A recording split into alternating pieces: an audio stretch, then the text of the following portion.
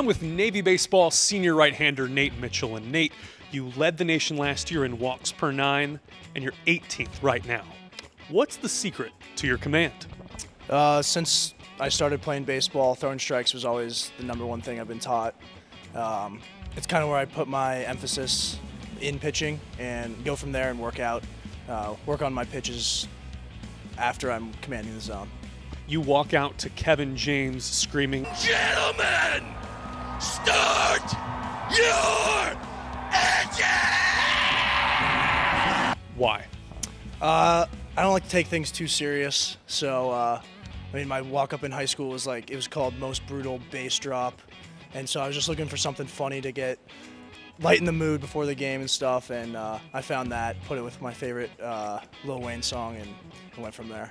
When you go to flight school, you're rooming with Kip Franklin and Patrick Skalniak, both friends of this program. They were both captains of the football team and the lacrosse team, respectively. Who is the most obnoxious roommate? Pat is definitely the loudest. That's tough. Sorry, Pat, but yeah, I know. Kip's laugh is a funny laugh. I wouldn't say obnoxious, but yeah, no. Pat's a loud guy for sure.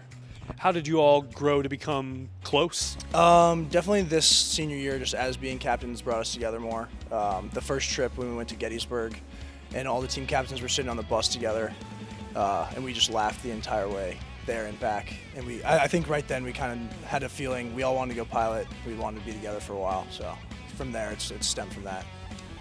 You have an affinity for cats. Where does that obsession come from? There's always been a cat in my house, and since I was born. We have 2 cats right now, Lily and Lou. And then I have Lou with me at all times in a pillow. It's a picture of him, and I bring it to every trip, sleep with him every night. What other cat apparel do you have? I have some T-shirts, one of or 2 cats licking some ice cream. I think that's it. I just love cat size. There's nothing to hide there. What else would you like people to know, Nate? If I'm not the soup, I will be in movies one day. Something to make people laugh. Also, on the subject of Kevin James, what is your favorite work of his? Oh, that's tough. What's the one where he's a firefighter? He marries Cinematic masterpiece. I now pronounce you Chuck and Larry. Chuck and Larry. That's the one with Adam Sandler. They're both great. Yeah. Nate, thank you so much for the time. This was the Student Athlete Spotlight.